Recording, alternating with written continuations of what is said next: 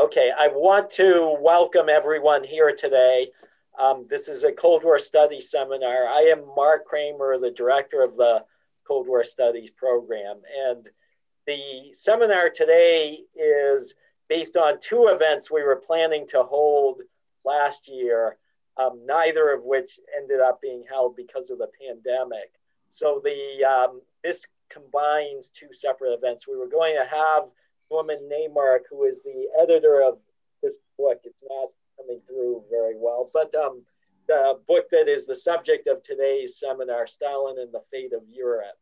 And the seminar was going to be presented by Norman coming to Harvard last April. He was also going to be at the Fletcher School. That didn't happen. Then we were going to have a separate panel at the Association of the ASSIS convention in November in Washington, D.C. That also did not happen. So today's event is a rescheduling of both of those and combining them.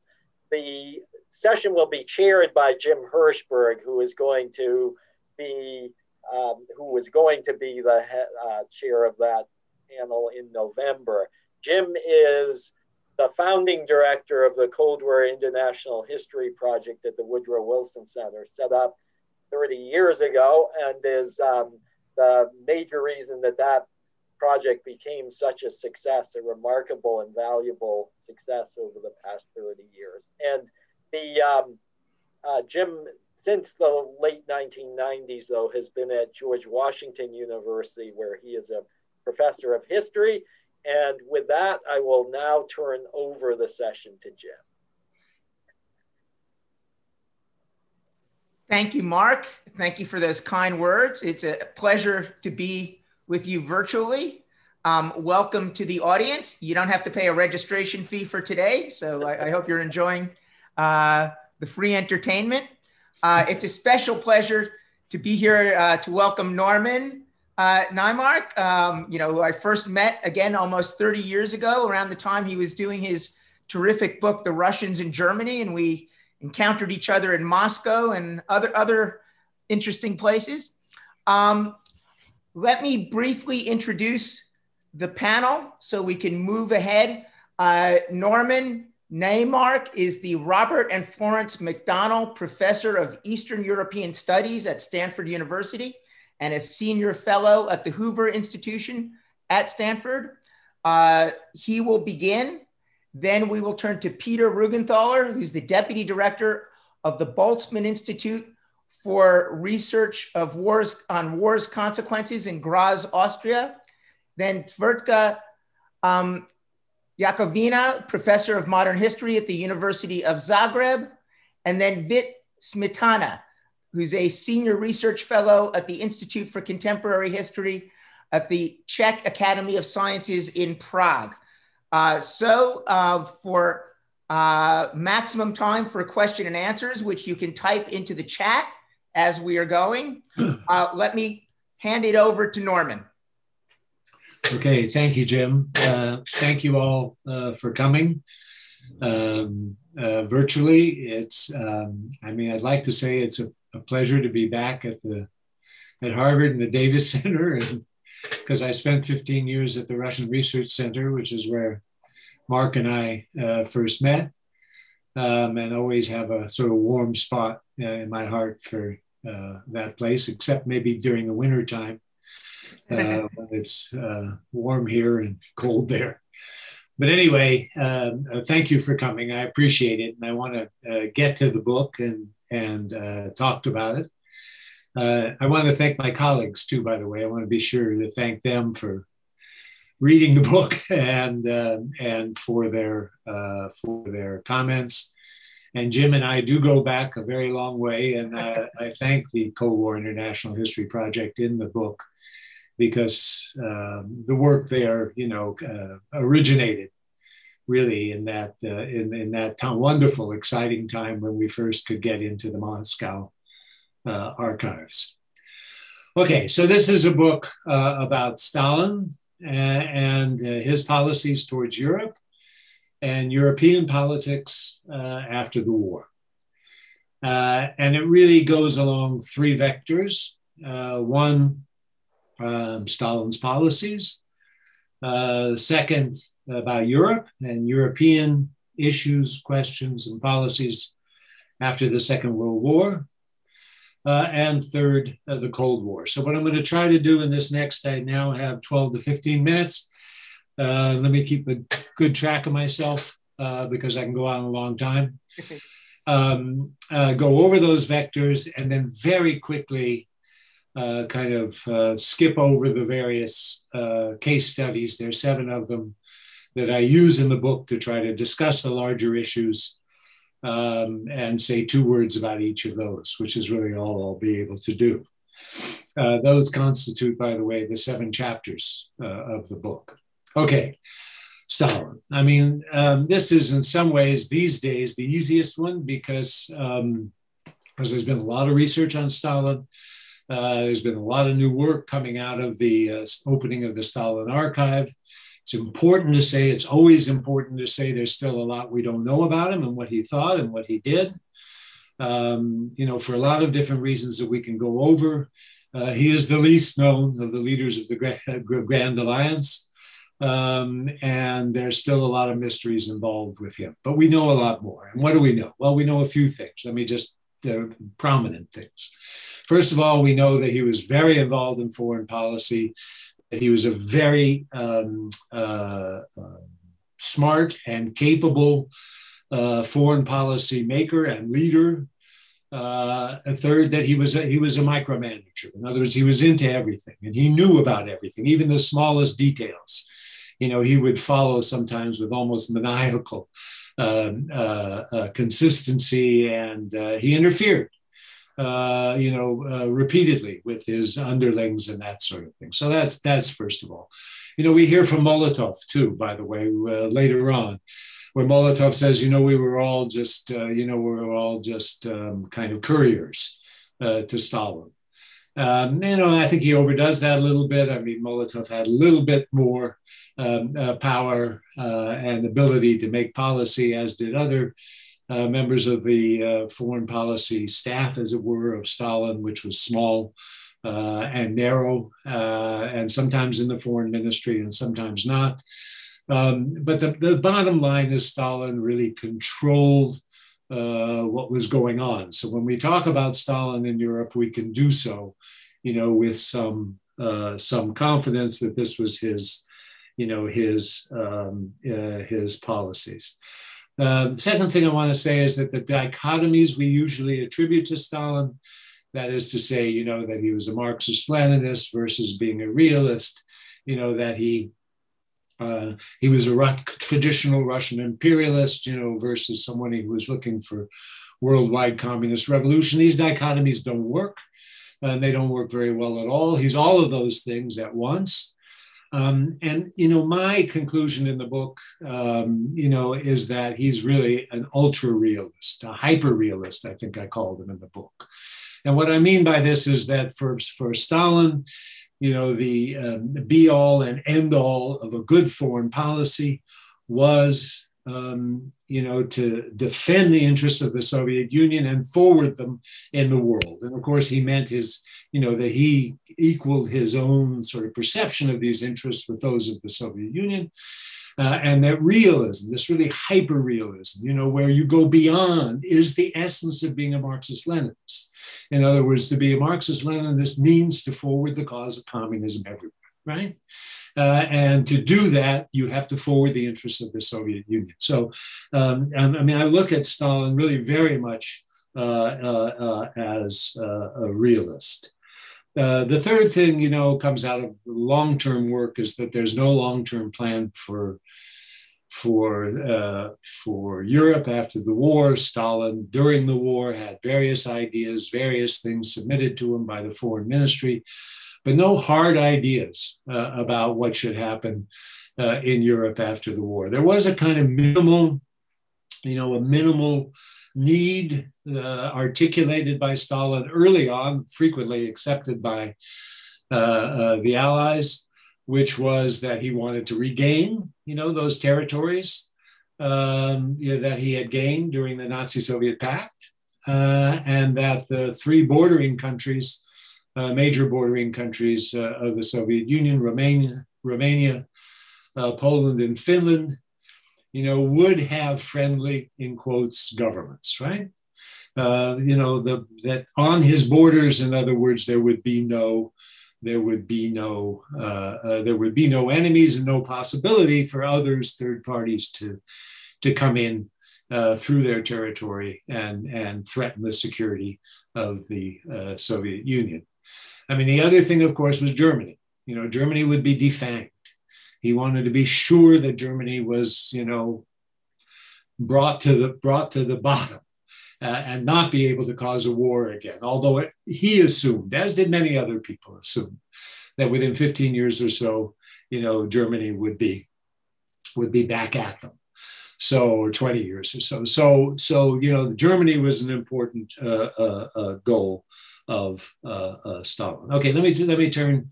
Let me just say finally, Stalin had this idea about people's democracy. I don't want to go into detail here, but this was to be a kind of transitional phase between, bourgeois democracy and socialism, and that all of Europe, and this includes Britain, France, Denmark, all of Europe was to have some kind of form of a people's democratic government. That's what he thought would happen, and that's what he wanted to push to happen. Sort of, coalition governments of socialists and non-socialists who would then push eventually for a socialist government. I mean, there's no question Europe is going to be communist in the end, but this is a long-term perspective, not a medium-term one, and not, in some cases, not even a short-term one. Okay, let's turn to Europe. Again, I can't go into detail, but let's just say there's no Eastern Europe and there's no Western Europe in 1945. I mean, it drives me crazy when people talk about that. I mean, this is one continent, a messed up continent, a destroyed continent. People are hurting. Old places in movement, population transfers, poverty, burned up cities, whether it's Eastern Europe or Western Europe. The whole place is a mess. Hungry, diseased folks, were having a very difficult time with it. The extraordinary thing, in my point of view, after having worked on this book, is the extent to which European politics revived so quickly. I mean, the ability of Europeans, and this is, one of the things I'm trying to say in this book, the ability of Europeans to reconstitute their polities and to bring forth capable and competent political leaders was really quite extraordinary. And some of them were quite old. I mean, that made me feel good too. Some of them were in their advanced ages. I mean, Renner in Austria and Paasikivi and in Finland and De Gasperi. I mean, these people go back a long time, and they're old people, and they're coming out from the war one way or another and saying, I have a vision of the future, and the future is sovereignty. And this question of sovereignty is then central to the book. And the notion of sovereignty, comes out of a war where we have to remember, and also a history sometimes of 20 years or even 30 years, of being, 20 years of fascism, right? And fascism or fascist allies, or being allies of Germany and Italy, that people felt that their ability to rule themselves had been deprived of it. And of course, they were occupied then. And now they want their sovereignty. And this is what makes, of course, what happens in Eastern Europe so crushing, to people like the Poles, who come out of all of this business in the 20s and 30s, with then nothing more than a German occupation and a Russian occupation. They want their sovereignty. Finally, I want to just mention on the European scheme the importance of elections. I mean, elections become very important, and people turn out for elections, extraordinarily turnouts for elections, especially if you think about turnouts for American elections these days. I mean, people are turning out 70%, 75%, 80% for these elections, and the elections are important. They're important for a lot of different reasons. They're mobilizing people in democratic societies, and people are being mobilized. The parties have reemerged in extraordinary ways, not sometimes with the same names or exactly the same formations, but these are really kind of amazing events, these elections, and they're taken seriously. They're taken seriously, by the peoples who vote, and they're taken seriously by the Russians who are looking. So if you take something like the Austrian elections in 1945, where the communists just totally underperform and do such a bad job. The Soviets, who have occupied part of Austria and have visions of an Austrian people's democracy, are pulling their hair out, especially because the communists have done such a lousy job in their opinion. And all of these elections, whether it's in Berlin or whether it's in Italy later on or in Finland, really have a meaning. And we tend to underestimate those meanings. So that's kind of the European scene. The Cold War question, the Cold War historiography by now is extremely rich. I mean, it's big, it's a huge historiography. Nobody can actually control it all anymore. I mean, it's amazing how it's blossomed for good reason. And of course, now we have a worldwide Cold War historiography that goes into the third world and Africa and Latin America and this sort of thing. I want to do just a few things with this historiography. I mean, one of the things I want to do is to kind of tamp it down a little bit. I mean, it tends to be imperialistic, like the people who write it, who are Americans or Russians, or who used to write it, were mostly Americans and Russians. And for them, of course, we Americans did everything, right? And the same thing on the Russian side. Of course, it was we Russians who did everything. And the Europeans had no say. And for a lot of different reasons, sometimes the Europeans like it that way too. Oh, it's the Russians who did that, or it's the Americans who did that. It wasn't us. And what I'm trying to do in this book is try to show a little bit the importance of European agency. And, I don't like that word very much because it's so badly overused, but that's really what I want to do. I want to say the Europeans really had an important role to play in their own history in the immediate post-war period. So I want to kind of, put this paradigm in place a little bit, and that it's the Russians and the Americans who determine everything. Another thing I want to do is to try to date the Cold War differently. What we get too often is a kind of slip back in time. Of course, there was a Cold War. Of course, it burst forth, into terrible rivalry between the East and the West that threatened the entire world, nuclear war. But it didn't start in 1945. I mean, we can see the origins, certainly, in 45, 46, 47. But I'm going to argue in this book, or I do argue in this book, as you know, that 48 and 49 is a much better kind of starting point for a Cold War. I mean, we can talk about definitions of Cold War if you want later on, but the point is, you shouldn't say there's an Iron Curtain in 1945, or that that the East and West was divided into two in 1945. That just doesn't work. A corollary of that is that I want to say there's much more openness in this period. There's much more room for maneuver. There's an openness to possibilities of agreement. Looking back, it looks like there's simply no possibility. It looks like it was all coming from the beginning.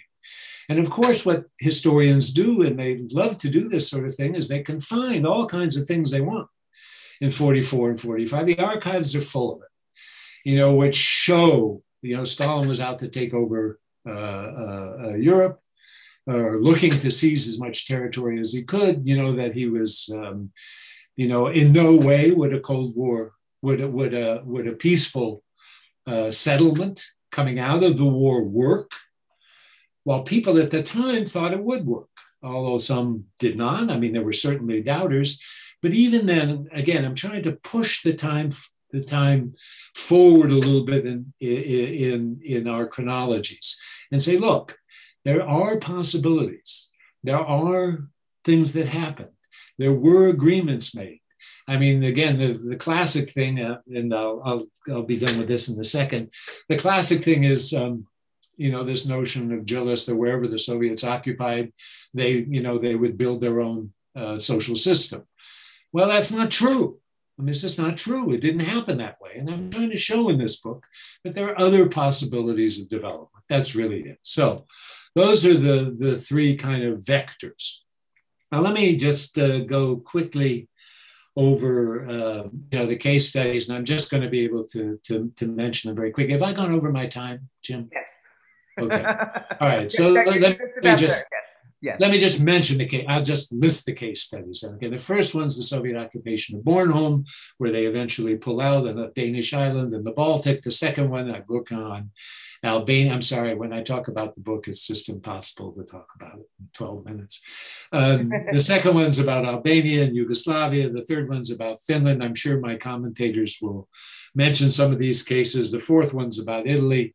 The fifth one about the Berlin blockade, the sixth one about Poland, and the seventh one about Austria. These are all meant to show in some ways. I mean, I'm not a political scientist. I don't believe in kind of picking case studies, on certain kinds of grounds of supposed objectivity. And these are for fun case studies. I did them because they showed me certain things about the post-war period in Europe. Thank you. Thank you, Norman. You're already generating questions, in my mind included. So we will come back to you. But now let me turn to Peter. Actually, most of the books on the Cold War, which come out in the United States, especially in the early Cold War, even do not mention Austria at all. You will even not find a footnote on Austria. So in Norman's book, a whole chapter is dedicated to Austria. Why this is the case, I mean, depends also on Austrian historians who may write too less on that. But on the other side, there are, of course, very, very few people dealing with Austrian history at all. And Norman Naimark is one of the exceptions here. So, although I do not agree with everything, I'll try to give a very brief overview of my thoughts dealing with Soviet policy towards Germany and Austria for the last 20 years. And as you all know, within the last 20 years, so many Soviet materials have become available, especially on Austria, in the case of Austria, thanks to the cooperation of the Austro-Russian Commission of Historians, which I belong to, and where within several research projects, just thousands of documents have become available, especially in the early Cold War. So one of the main questions mainly of Austrian historiography always was, why did the Soviet occupation of Austria did last so long, for 10 years from 1945 to 1955? In my eyes, the real question to answer is, how did it become possible to end the four-power occupation from the then perspective, Austrian perspective, to get rid of the Soviet occupation? Even Norman Naimark did raise discussion in his earlier publications that it is quite hard to understand why Stalin did not give up Soviet occupation of Austria, since Austria was more or less something like a burden for the Soviet Union. In my eyes, and now I would say we know, it was not a burden for the Soviet Union at all. Oh, you're frozen, Peter.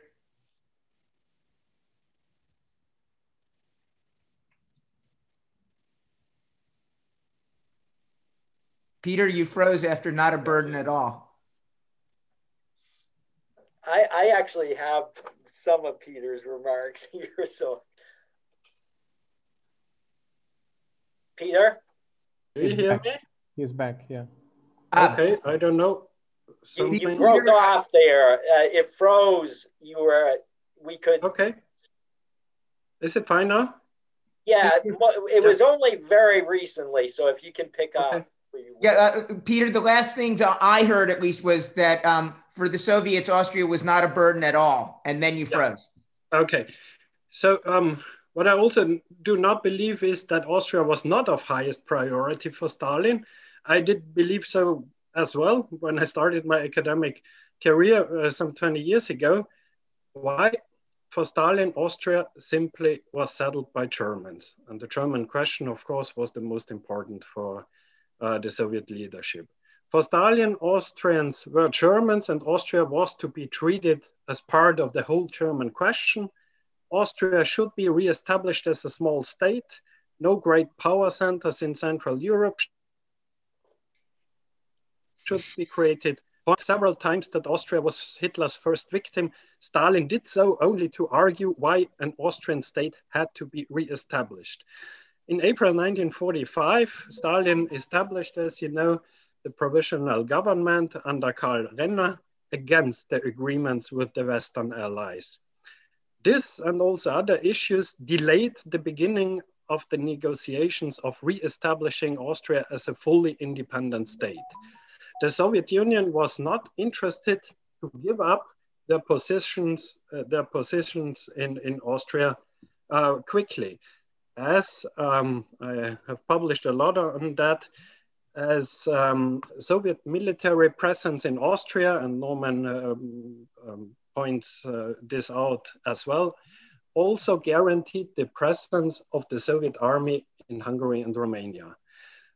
This was a crucial point, which also was understood by the Americans in 1946, when they at least tried to raise up the Austrian issue first at the Council of Foreign Ministers in 1946 in Paris, which means to negotiate first on the Austrian treaty and then only on Hungary and Romania.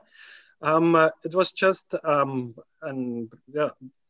least a try, in order not to fix the right of Soviet military presence in the peace treaties with these countries. The Soviets, as you know, refused. For the Americans at that time already, it became clear that the USSR will not make any concessions on their policy of spheres of influence in Europe. The Hungarian communists, for example, Molotov personally to Rákosi, feared a soon conclusion of a treaty on Austria, which would have led to a withdrawal of the Soviet army out of Hungary as well. But the Soviets calmed them down, personally Molotov Rákosi. When the state treaty negotiations in fall 1949 anyway nearly came to an end, the Soviets were aware that they would then lose their basis for a further presence of Soviet troops in Austria as well as Hungary and Romania. But also Yugoslavia played a role. Stalin was not ready to give the West a possibility, this is a quotation, to provide political support for Yugoslavia, and forbade his delegation to bring the negotiations to an end. So the occupation of Eastern Austria was important for the Soviet Union under Stalin for at least following reasons. For political reasons, of course, I'd mentioned Hungary, Romania, and the German question, later on that a little bit more. For, one could say, personal reasons, of course, not only personal reasons, but because of Yugoslavia, and for economic reasons. The Soviets had found Europe's largest oil field at that time in 1949 in Austria and kept silence on this. The importance of the Austrian question in the late Stalin era in connection with the German question would of course deserve an extra talk. Much has been written about the so-called Stalin note. Me, myself, I wrote a lot on that, on Germany's reunification proposal on the basis of neutrality. Let me here just briefly say that in early 1952, Moscow was not ready to talk about Austria, just the opposite. The Soviet Union feared that the West may push forward the conclusion of an Austrian treaty. Observers already then have stated that Stalin could have confirmed his readiness to give Germany neutrality by doing so for Austria before, but he has not, as we know. Stalin was neither ready to withdraw Soviet troops from Austria, nor to give up positions in Germany, or even to sacrifice the GDR. All known Soviet documents indicate that the settlement of the Austrian question only became possible after the division of Germany had been secured, when West Germany had joined NATO and East Germany had been under total control of the USSR. So summing up, I do not really agree with Norman's observation that Stalin's policies in Austria demonstrated an unusual lack of decisiveness. I think the goal was very clear. His policy was, of course, very flexible, but I wouldn't say that it is a lack of decisiveness. In 1955, and I'm coming to an end, the occupation of Austria lost the importance it had for a Soviet foreign policy concept of the consolidation of the Eastern Bloc. From a political point of view, the occupation was no longer necessary, for economic reasons as well. Now, Austria really indeed became a burden for the Soviet Union from the economic point of view.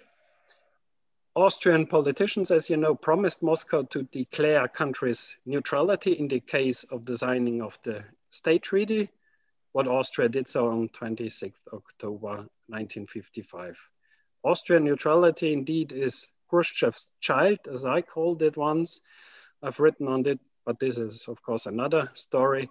So I do not really believe that this day, the signing of the treaty, could really have happened earlier, especially.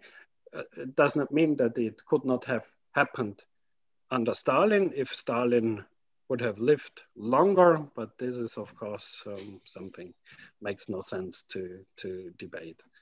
Okay, that's it. Thank you. Thank you very much, Peter. Let me turn now to Tvrtko. Hello, hi. I know everybody here, save for Professor Naimark, so that's new for me. We never had a chance to talk in person, but since I've been reading at least Wayne Wuchenic's books and being from this part of Europe, you know that I do know something about people you've been working with, and of course, as a Cold War historian, about things you wrote. Well, I'm pleased especially with the second vector, because I've been proponent of that possibility of small countries of Europe, especially in my case, Yugoslavia, to do things sometimes in coordination and sometimes very freely from other big powers, maybe having in mind or thinking that they are working towards Stalin, to use the phrase, and that might be the case of Tito, especially from 1945 until 1948-49. So everything changed for Yugoslavia after 1948-49, although things were not so secret, or that what happened wasn't so unexpected for some of the diplomats that were observing Yugoslavia much more closely. Primarily, I think that John Cabot, who served in Yugoslavia in the first half of 1947, is a very good example. American diplomat who was chargé of the American embassy in Belgrade, who, and I mentioned that many times at the places like this, in 1947, in summer of 1947, 1 year before the Tito-Stalin split, he gave a series of talks, and the most important one at the National War College in Washington, D.C., explaining that the split between Tito and Stalin might be a possibility, or that if his understanding of communism is correct, Tito and Stalin probably are going to have a quarrel in the future. But unlike all those countries of Eastern Europe, Yugoslavia was the only one with imperial ambitions, I would say, or with serious imperial ambitions, quote unquote, and with the imperial results, which were maybe in tune with something that Stalin wanted. But I'll give you a couple of examples that we can talk about whether that was really what Stalin had in mind or not. Yugoslavia, Yugoslav troops were the first to enter Trieste, a large city in Italy, on the 1st of May. Rijeka, which is now the third largest city in Croatia, was liberated only on the 3rd of May, and the shipyards still being called the 3rd of May shipyards. They've stayed in Trieste for 40 days, only to be pushed, and that zone in the western part of Yugoslavia was divided, as you know, in Zone A and Zone B. Yugoslavs advocating the extension of Zone A in order to encompass all of the Slovenes living in Austria, living in Italy, but that did not happen. However, the border was corrected, and Yugoslavia became one of the few countries that had pushed the borders to the west. Yugoslav troops entered Austria after the war in pursuit of those troops that were fighting together with Hitler. But also Yugoslavia, and that's what you probably been writing about, Yugoslavia was assisting the communists in Greece, and Yugoslav battalions were being sent to Albania to assist, to help them keep the border or to guard the border. That is, now a question probably is, was Tito doing that alone, or the impulse came from Moscow?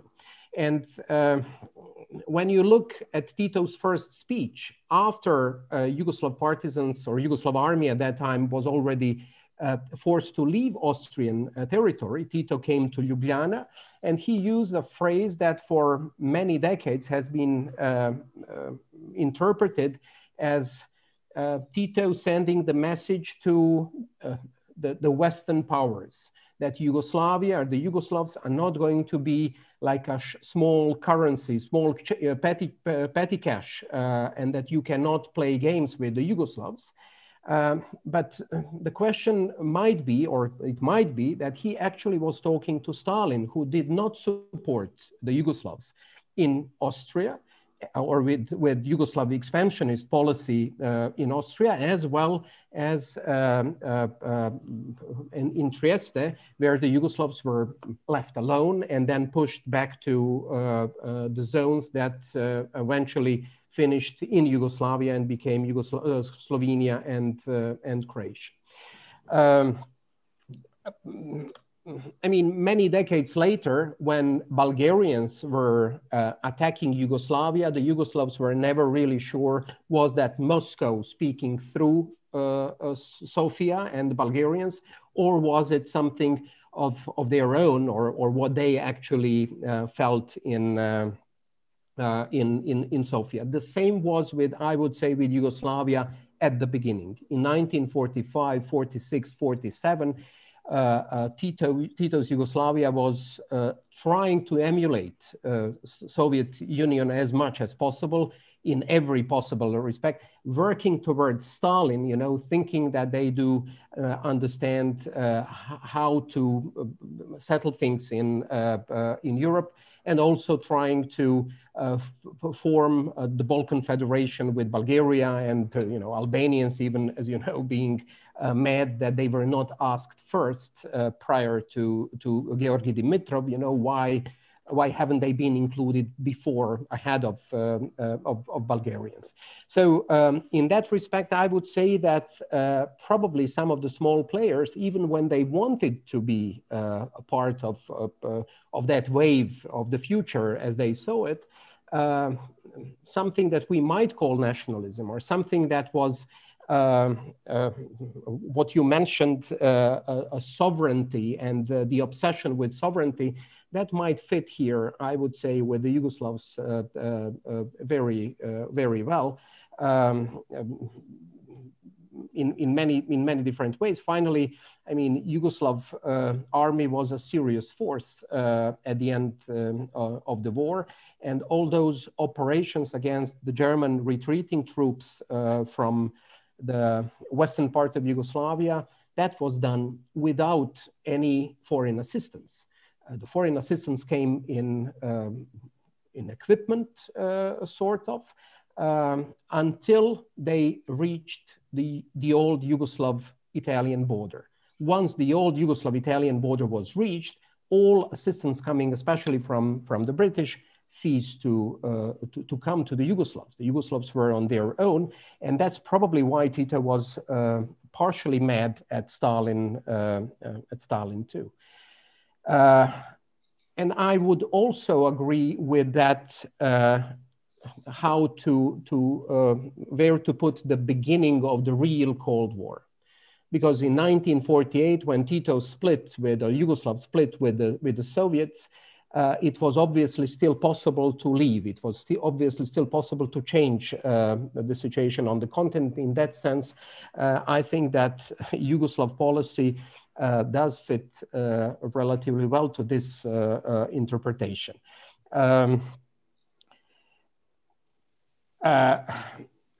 Stalin, and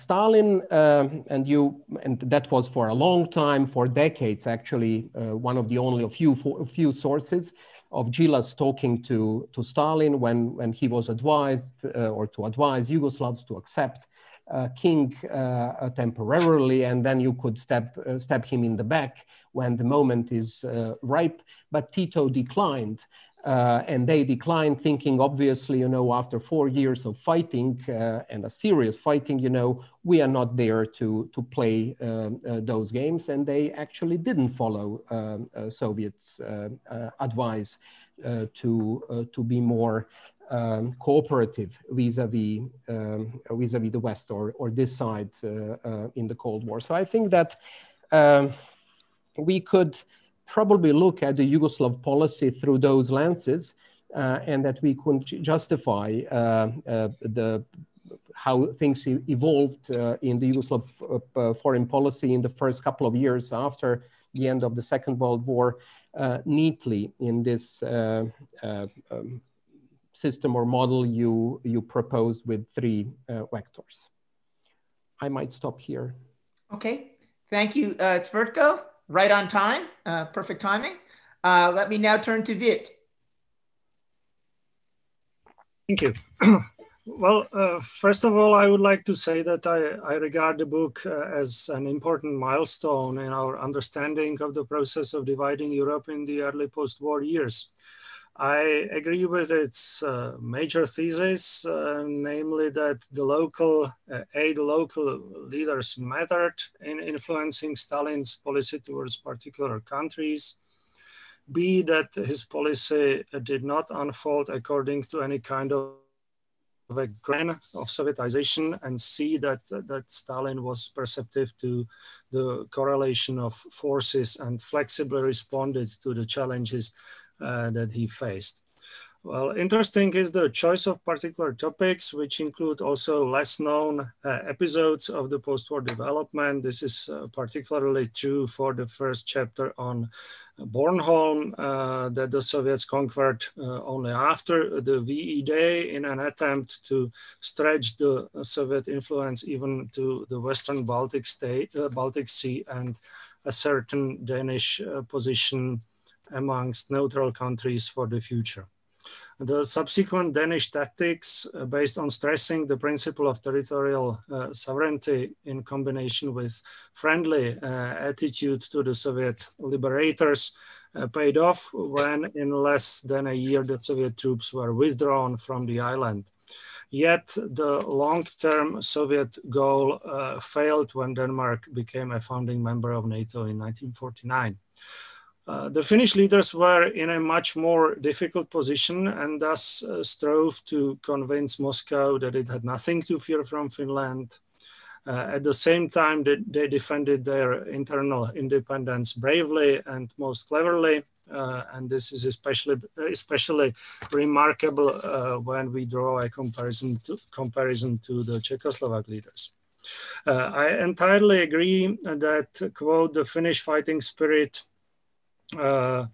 as experienced during the Winter War made Stalin ready to make a compromise over this strategically immensely important country. I'm less convinced, however, by the claim that the eventual Finlandization was not an anomaly, but should be rather seen as, quote, critical in understanding the perspectives of Stalin and Moscow on the evolution of Europe as a whole, unquote. In fact, no other country in the Soviet grip ended up so happily during Stalin's rule. Due to the shortage of time and the participation and Petr and Tvrtko on the panel, I'm not going to talk about the Berlin blockade, about Austria and Albania. In the chapter on Poland, I very much agree with the words about, quote, the brutal Soviet takeover of the country after the war. Yet surprising is the statement that, quote, ultimately Gomulka can be seen as having won his struggle with Stalin over what he saw as the related issues of the Jews in the Polish party and the distinct Polish road to socialism, unquote. I should think that Gomulka was just lucky that his rivals in the Polish Workers' Party who wished for his liquidation were Jews, and their efforts thus coincided with Stalin's campaign against cosmopolitanism.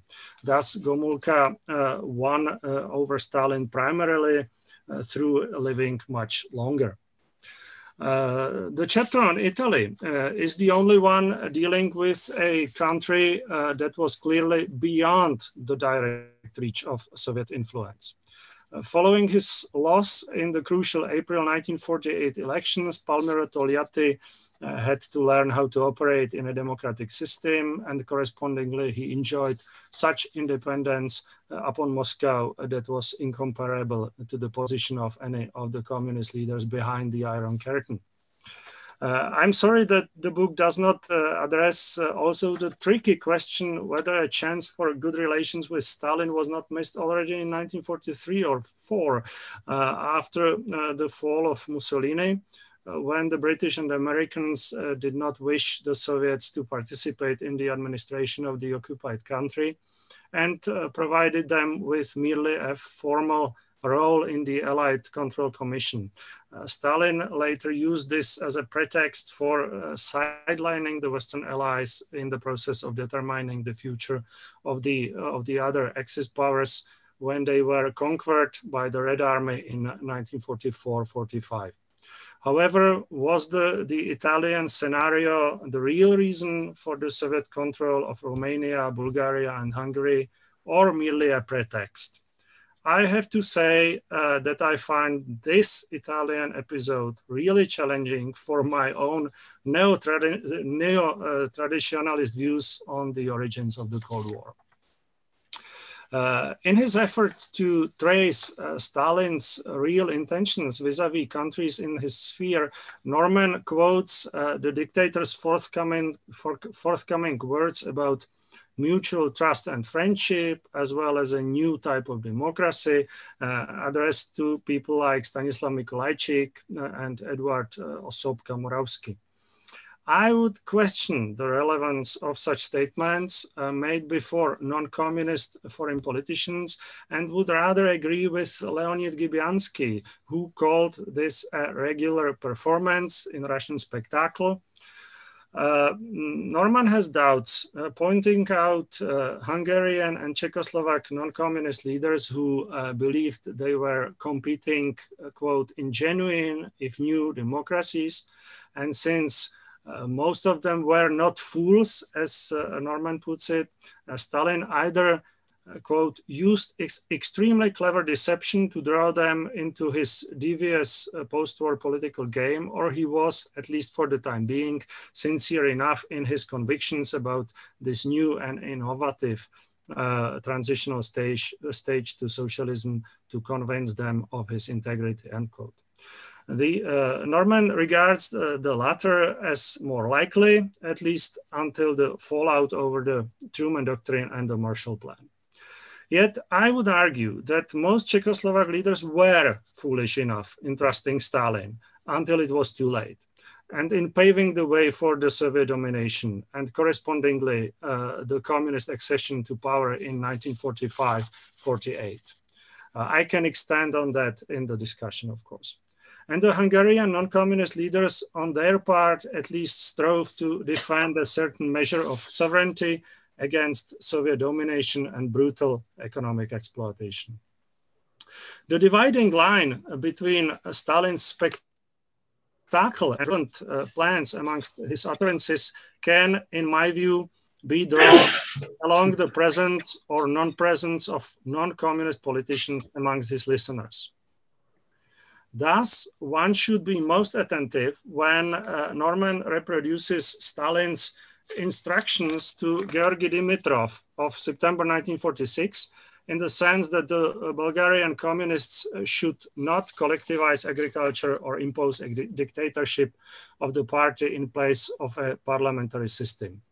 Yet, we can also read in this very pertaining record his urges for broadening of the party and uniting the working class behind a minimal program, as he puts it, while later there will be time for maximal program. In character, the party will be communist, as he put it, but it will have a broader basis and convenient mask for the present period. All this I'm citing Stalin, all this will contribute to your peculiar transition to socialism without a dictatorship of the proletariat, end quote. So perhaps such a convenient mask of the Bulgarian communists was to play an important part in Stalin's broader spectacle. So was there really a window of opportunity for creating a better world that the great powers irresponsibly allowed to be shut?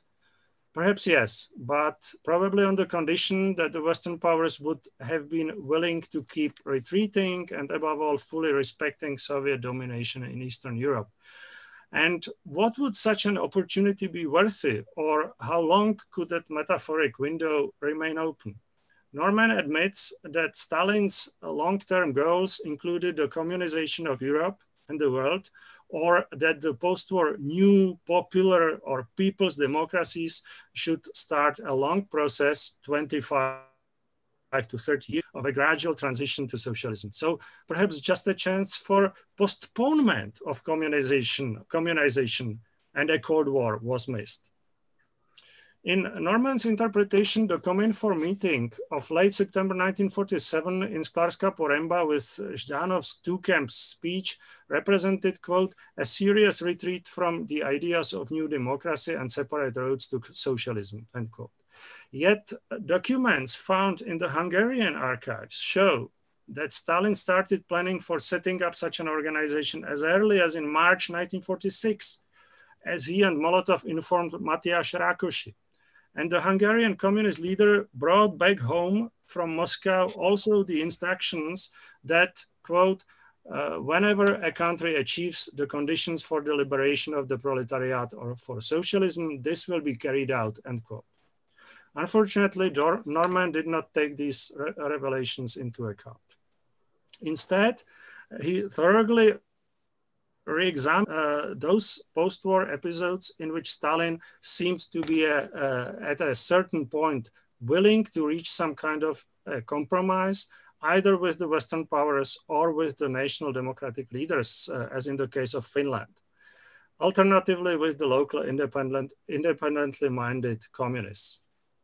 It is perhaps a task of future research and writing to set these interesting chapters into a broader context of Stalin's European policies that would include also the areas that got under his vicious control right from the beginning, namely the Baltic states, Romania and Bulgaria, as well as Hungary, the specific case of Czechoslovakia, of course, notwithstanding.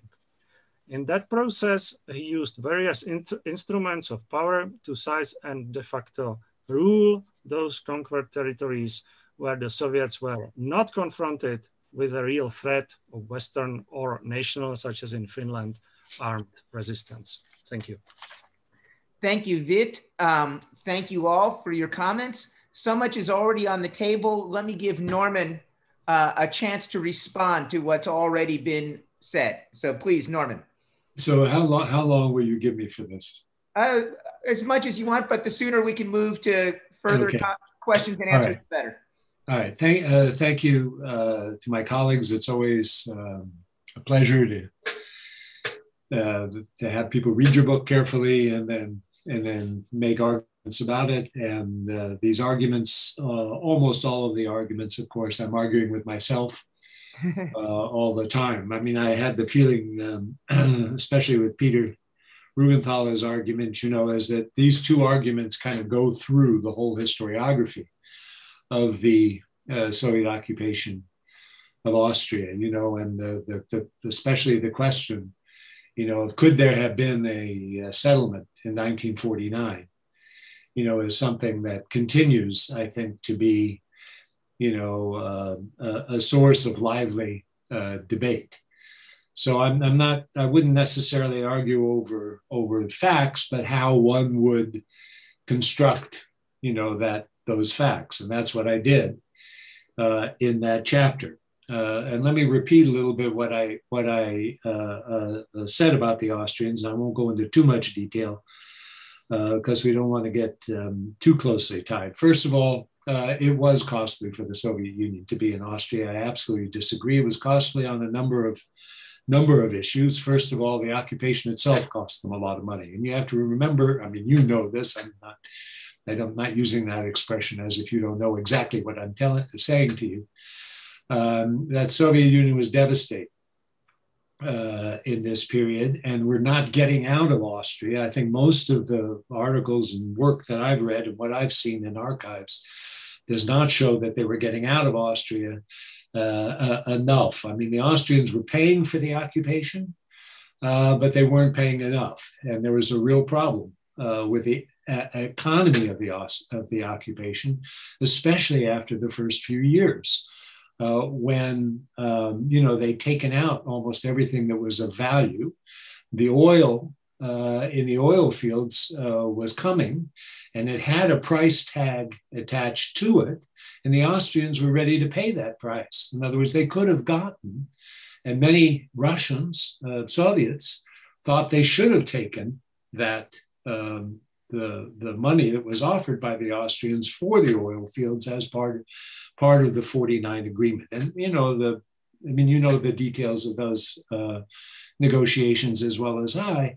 That in those negotiations, there was a quite clear possibility that the Soviets could have been paid off and gotten out, and that the economy of the oil went downhill after that, and and the oil became less important afterwards.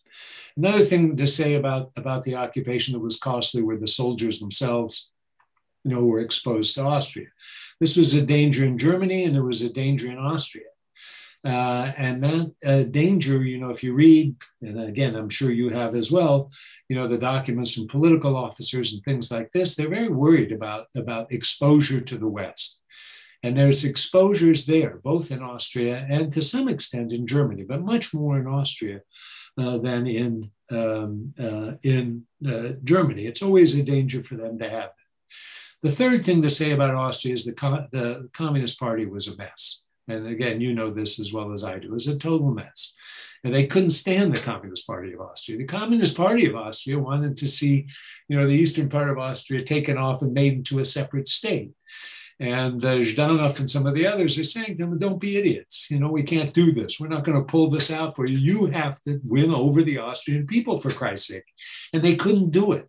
And no matter what they did, and they went through all kinds of pretzels, of propaganda and this and that to try to essentially win the Austrian population. There was something, and we can talk about this if people want, deep and abiding in Austria after 1945 that made them even more anti-Soviet and anti-Russian than the Germans. Or the Poles, or anybody else that I've come across. I mean, the Austrians just couldn't stomach this occupation. And the Russians knew this. Soviets knew that. There was no mystery going on. So they were losing propaganda-wise. They were losing in terms of their self-image. They were losing in terms of almost everything in Austria, I would argue. it's it's interesting that you said, and I'm just going to point this out, and this is one of the things I'm trying to do in my book, that Stalin established the Renner government.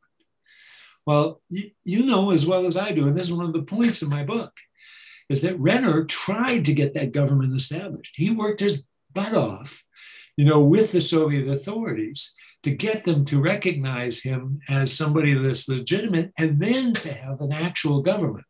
And people don't know much about the German and Austria situation. You're right, Peter, that people should know more about the Austria situation because it's an interesting comparison to Germany. Germany did not have its own government. Austria did. The reason they have their own government is mostly because of Renner. I mean, it's true the Soviets did it, and they did it, when the Allies, Western Allies, were not happy about it. But the Western Allies eventually bought into it, and Renner, who was, as Stalin said, an old fox, managed to convince the Western Allies too that he was somehow useful for them in Austria. Anyway, it is true, of course, and I think I point this out in my book, that the armies, that the occupation of Austria was important and written into Allied agreements about Soviet troops in Hungary and Romania.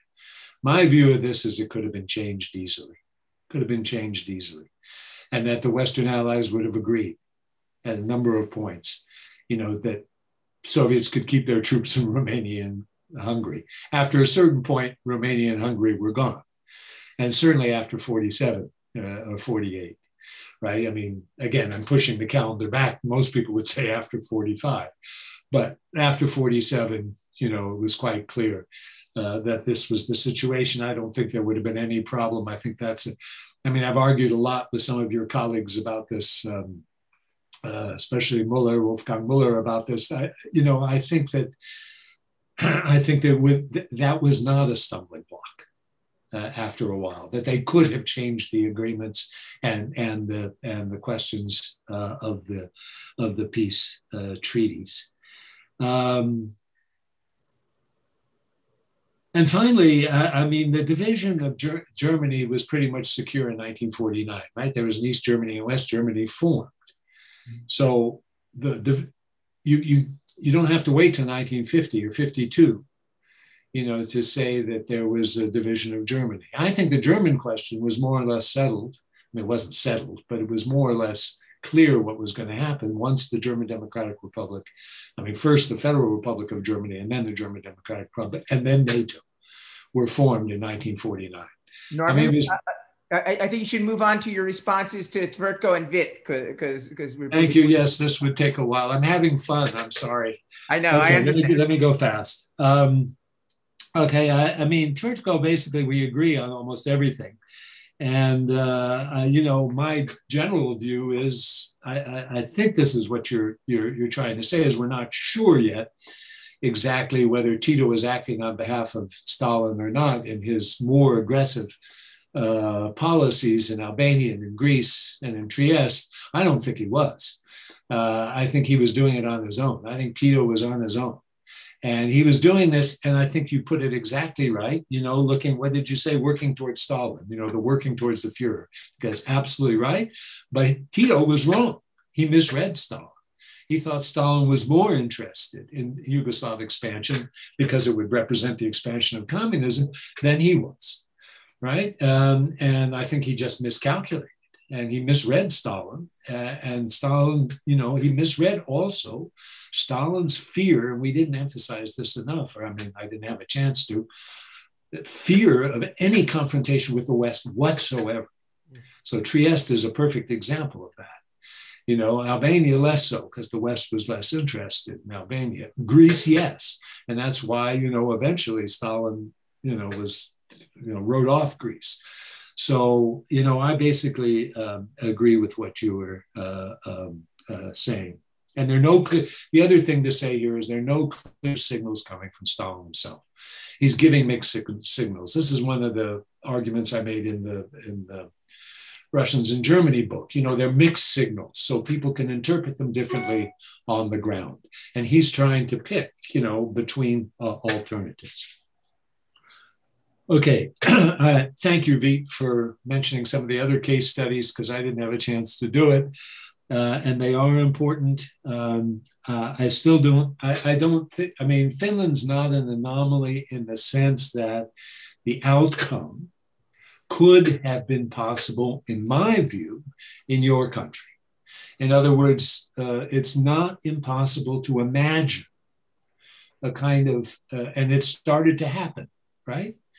It started to happen that the Czechs were saying, okay, we'll give you our foreign policy and security agreement in exchange for our domestic sovereignty, you know, our rule of our own country. I believe, I mean, you may disagree with this, but I believe that the crucial difference there was that there's a big and powerful Czech Communist Party, not just a big and powerful Czech Communist Party, but a nation, you know, that basically has talked itself into saying that the Soviets were their, you know, their protectors.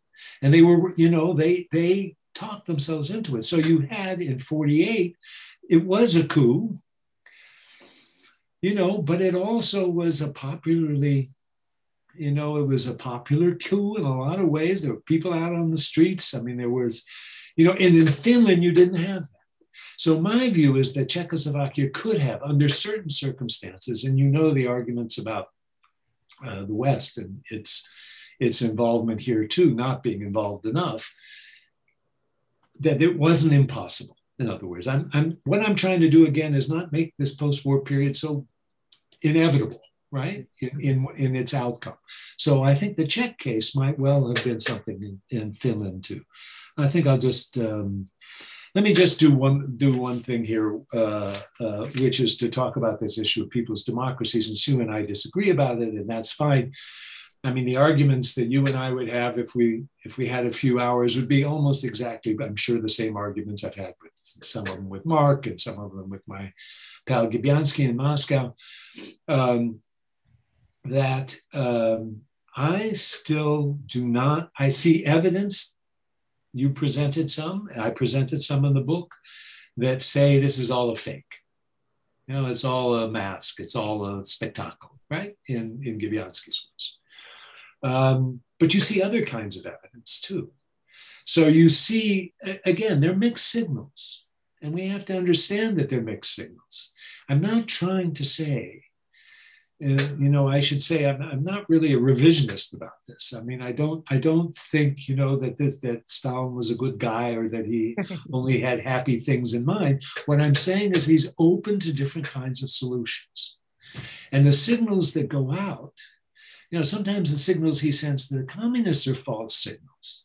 You know, he's telling them lies too. So he talks to his interlocutors in terms of what he thinks they want to hear sometimes, right? And he has policies that keep things open so that he can do what he wants with them, especially in this early period when he is so. Again, let me emphasize, I mean, we need to remind ourselves, no? Soviet Union's lost 27 million people. And Stalin hasn't even come close to admitting that, right? They've lost incredible in terms of their economy. I mean, they're on the floor, right? So, I mean, that's a positive for your argument, Peter, about Austria, that they're getting something out of it. I don't think they're getting something out of it. That's why I think they want to get out. So he's open to different kinds of solutions. And if you look at the archives, yes, you can find, you know, we're going to fool these bastards and we're going to, you know, take over eventually. You can always find stuff like that, but you can find other stuff as well, which indicates that he, you know, he's ready for some kind of deal, that he's open for some kind of different kind of solution that will solve Soviet security problems. Not cost him money, get him some money. I mean, we haven't talked about finances at all, but get him some, you know, some serious finances so that Soviet Union could be rebuilt. Okay. Okay, thank you, Norman. We have about 20 minutes left. Mark, authorized me to abuse my authority as chair to make a quick comment or ask a question to Norman. Since I'm the ignorant American on the panel who is linguistically limited to English, let me ask a question as a broad Cold War historian. You've, I think, made the point, which I agree with, that the Cold War was not inevitable. But you also write in your introduction that it was unlikely that the Cold War could have been avoided. I'm curious, you describe Stalin as a realist, even a hyper-realist, and I take it you would agree that that's synonymous with Stalin as a pragmatist, you know, that he was willing to consider individual situations. Two of Stalin's decisions that don't seem to line up well with the idea of his tactical flexibility and willingness to explore compromises, and also with pushing the date of the Cold War as late as 1948 or 49 for it beginning, are two things you didn't mention.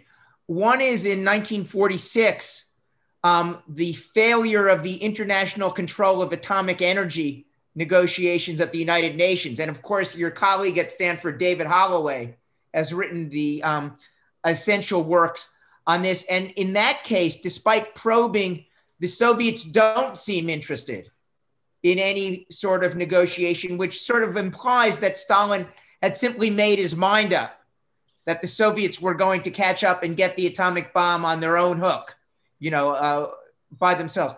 And then second, in mid-1947, the date at which the irreversibility of the Cold War is usually put is the Soviet rejection of the Marshall Plan. And so I guess my question is, do you see any differences in policy, say on the part of the Truman administration, that could have led to a non-Cold War outcome, say the broader Finlandization of Central and Eastern Europe that you discussed? Or did Stalin's insistence on favorable terms pretty much exclude the US going along sufficiently? So that's a really big question. And let me see if I can, I mean, that's the sort of essential Cold War question, right? So let me see if I can deal with it. I mean, there are a couple of things to say. Maybe I'll deal with it in pieces. You know, that's my easiest way, you know, for me to think about it. One piece is just to remember ourselves that, again, in terms of pushing the calendar forward a little bit, right? Mm-hmm. That the speech, you know, about the Marshall Plan in June, right? There was no actual 47. There was no actual aid that came about until 48. Right. And that, you know, the arguments came in the summer, right, of 47 about who would get the Marshall Plan, who wouldn't. The Poles thought, the Czechs thought they would get it. So you know, it's a little bit like the Truman doctrine itself, you know, which came in stages. So the actual thing on the ground, you know, the speeches in the parliament, and I would go, by the way, to go back to Vít, I would say the same about the Common Forum meeting when Ždanov gives this speech. You know, he gives this speech, and there are some, you know, immediate effects of the speech, but the actual division of Europe in two parts doesn't come until later, again, that he's describing. So people are what Churchill, you know, in his speech in 46 says an iron curtain has descended, you know, from on the Baltic to the Adriatic. You know, he's predicting, he's prescient, he's seeing what's coming, if certain other things don't happen. Okay, so I guess the inevitable question, you know, that was Gaddis's famous statement. I thought it was very, very insightful. You know, that as long as Stalin was the ruler of the Soviet Union, a Cold War was inevitable. And what he meant by that, I think, you know, is the paranoia and the fear and the excessive worry about security that Stalin had. Now, could that have been diminished, you know, by the possibilities of U.S. being forthcoming. Well, you cite them. Unfortunately, I don't have David Holloway's discussion of the of the plan in my head. But my recollection of that is that Stalin felt he would be left out of an important security guarantee by doing that. And therefore, he didn't see a gain, but rather a loss. And with the Marshall Plan, I mean, it was clear that the Marshall Plan was designed, I mean, many of our colleagues have written about this, not to have the Soviet Union in it. Could there have been ways that the Marshall Plan could have been put together that would have satisfied this kind of paranoia on Stalin's part, this excessive view of security, this protectiveness of the Soviet Union and its internal functioning against the West? Could it have been designed in such a way? I'm not sure. All I'm trying to do is set up a kind of alternative way of thinking. Mm-hmm. And that's why I say it's not inevitable, but it's likely, given the difficulties also facing American statesmen. Now, let me just say one more thing about that, if I can. The asymmetrical relationship between the United States and the Soviet Union at this time is more than it has ever was or ever could have been, right? I mean, again, you have a completely destroyed country with very little capital and no, and infrastructure in the Western third gone. 27 million people gone, the flower of Soviet, in quotes, manhood, right? And womanhood too. I mean, many women were lost in the war as well. They were in desperate condition. The United States was at the top of its game. It controlled, God knows, more than half of the world's capital. The trade, was completely in our hands. We had an atomic bomb. Our troops, we, of course, didn't have as many on the ground, nor as experienced troops on the ground as the Soviet Union. But,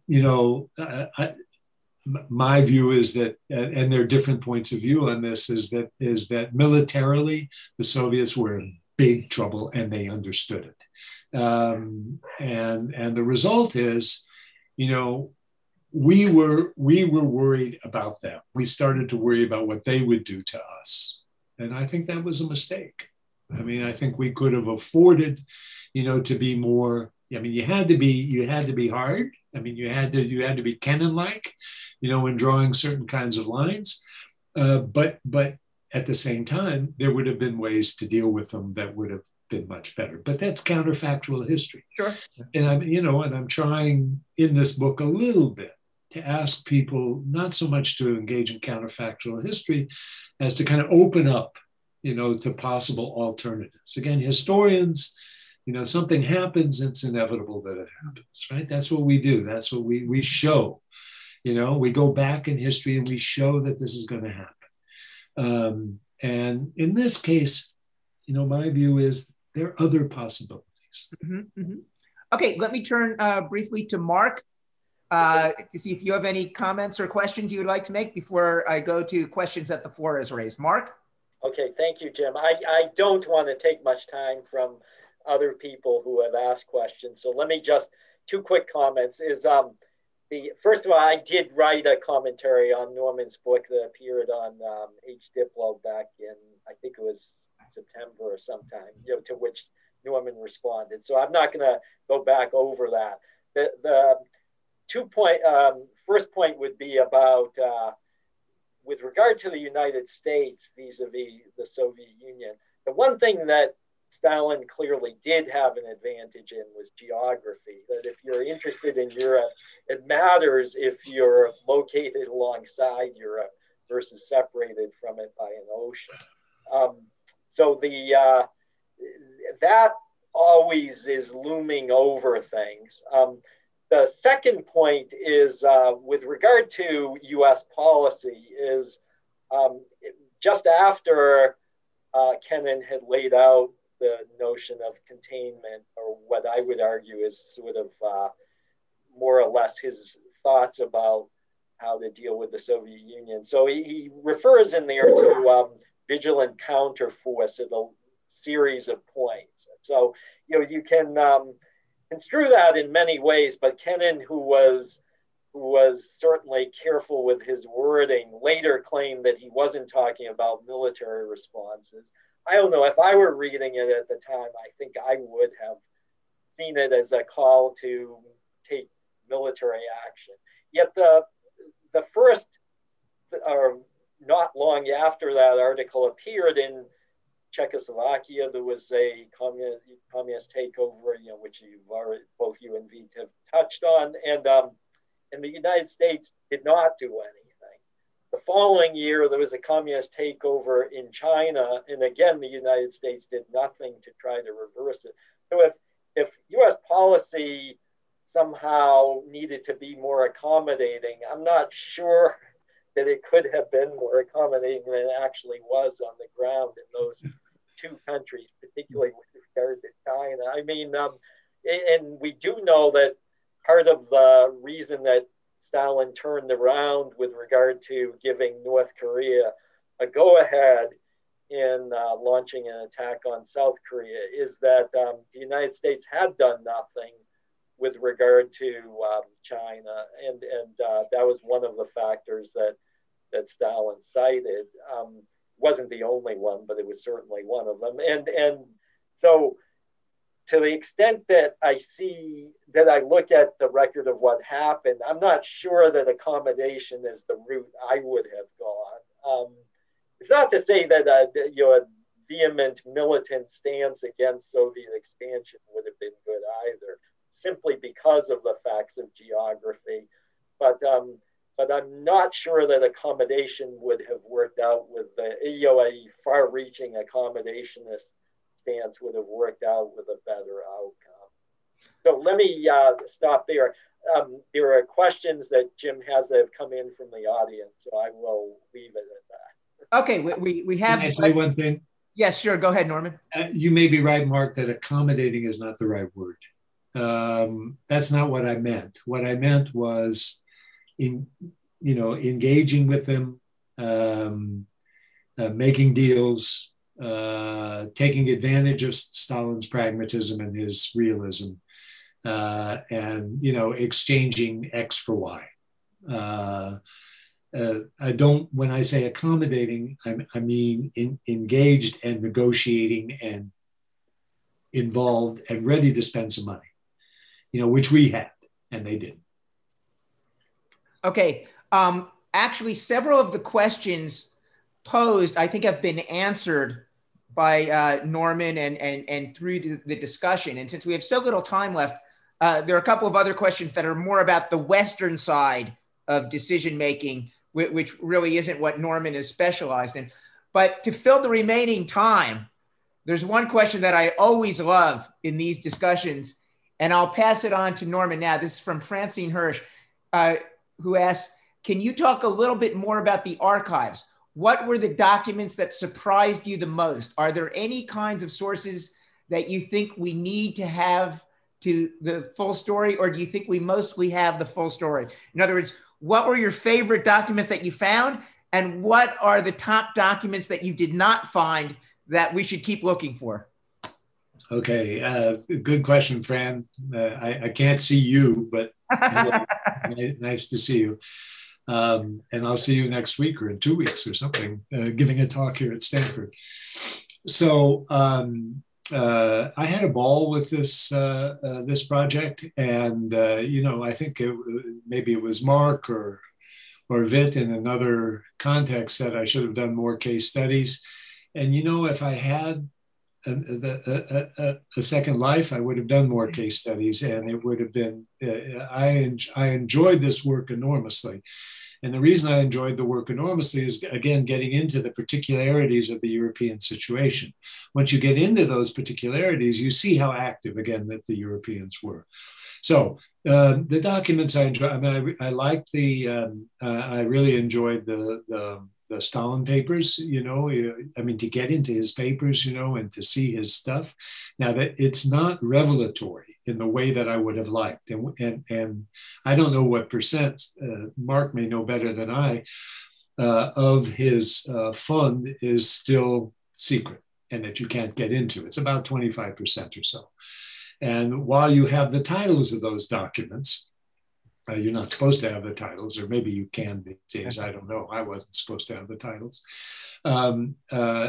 You don't know exactly what's in there. And then you don't know what's not in the Stalin fund. And there's got to be stuff in the foreign ministry, Molotov materials and stuff like that, which I would have loved to see. But I really did enjoy, I don't know if that's the right word, but I got a real kick out of seeing real Stalin documents, seeing him edit things, for example, and how he edits things, and seeing, how he rewrites things and rewrites speech. I mean, he rewrote the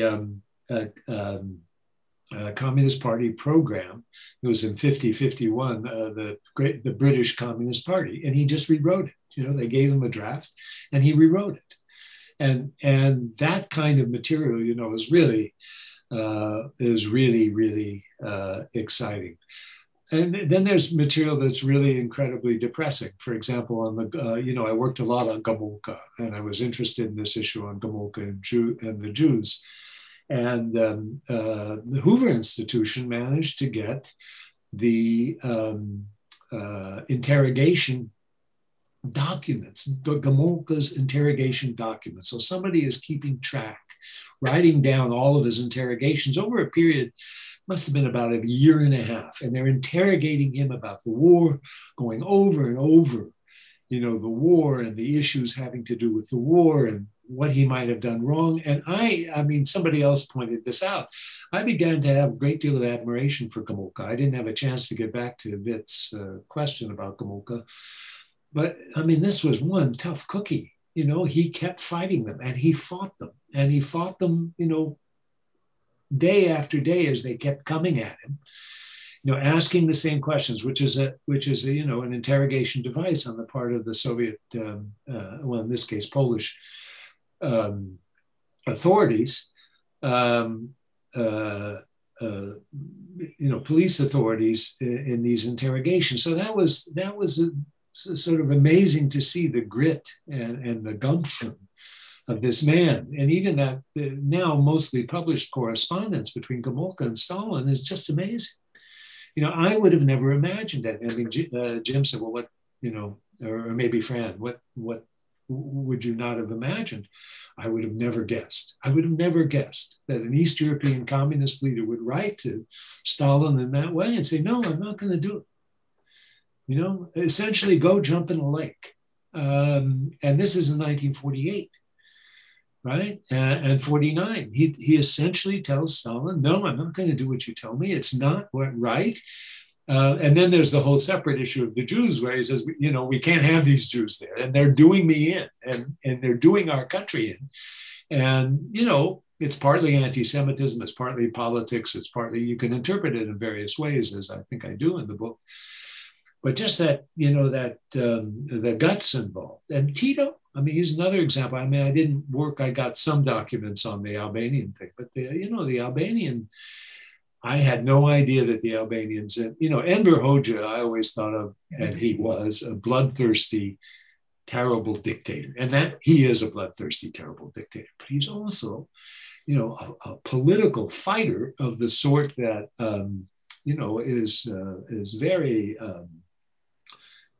is very, I don't want to say admirable, but the way he kind of dealt with the Yugoslavs and the way they dealt with him and that kind of internal fighting, which was in some documents I got from Belgrade on this, and some were published, we're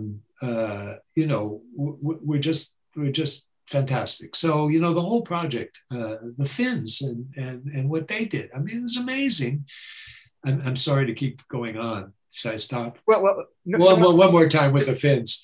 This guy Paasikivi and Zhdanov, they're at each other's throats. Well, we can get the Zhdanov documents. And when you read the Zhdanov documents and how he talks about Paasikivi, unfortunately, I can't read the Finnish documents. Some are translated, but I don't read Finnish. But it's just an astonishing, for someone who kind of grew up with Brzezinski and with Seton Watson and with, you know, all of these kind of Soviets taking over Eastern Europe stuff, to see the fighting, even when they lose, you know, is an extraordinary thing. Okay, it's 2:00. Mark, can we go just, over it all? Norman, I have a question that Nadia Boyajieva submitted, which is, to what extent did Stalin's actions lead to the formation of NATO? Say it again. To what extent did Stalin's actions lead to the formation of NATO? That is one of Stalin's most lasting legacies in Europe, the existence of NATO. Clearly. Yeah, no, I think there's no question about that. There's no doubt about it. Although, again, it's important to point out already in 1945 that the French, Benelux, and England are talking about a defense community. I mean, it never comes to fruition, but they already understand that for the Germans, they need protection. And some of NATO, not all of it, but you remember that, what was that old statement, you know, to keep the Soviets out, the Germans down, and the Americans in. Yes. A lot of that is true. So, meaning it's not just keeping the Soviets out, it's keeping the Germans down. And that's an important part of the origins of NATO. And so that's all that. Otherwise, absolutely. Norman, one last thing. You know, the other half of the question from Francine was what you didn't find that you would most like to, and that causes me to ask you: are we ever going to find Stalin tapes? Are we ever going to hear his voice? And for that matter, Roosevelt and Churchill's voice from Tehran and or Yalta? Or have the tapes disintegrated? Well, I don't think they're tapes, but I mean, you know, you would love to have a diary or some kind of diary kind of document. You know, we don't know that doesn't exist, but it seems really unlikely to me that you know, anybody was allowed to take them. We know that Poskrbishov, you know, his secretary, was not allowed to take notes. I mean, we know that he didn't like people writing things down around him. So, but these questions, you know, about people's democracy and that kind of thing, I don't think will ever be settled. You know, I don't think will ever be settled to anybody's satisfaction, because again, you can find things in the archives that support both points of view. And what you have to do is take the actions on the ground. The actions on the ground support the fact that, you know, maybe this wasn't so much that this was a fake, because eventually, of course, they did take over, and that also, you know, contributes to that. Well, clearly, Norman, we would all like to have extra lifetime so you could do more case studies and we could read them. But it's well after 2 p.m., so I think we should probably come to a finish. I'd like to thank all of the participants, especially Norman. By the way, I highly recommend that H-Diplo roundtable that appeared a few months back that Mark and some others contributed to. And thank you very much to the audience. Mark, let me say, for my part, I want to thank Jim. Back when in the 1990s, when the Cold War International History Bulletin was coming out, some of the articles in there would have these editor's notes in them, which was Jim inserting points into there. So I thought he was going to be doing that, but he was remarkably restrained to it. For a change. Actually conducted it without intervening too much. I actually would have liked some of those editor's notes today. But anyway, thank you very much, Jim, and to Norman, and to Vít, and to Tvrtko, and to Peter.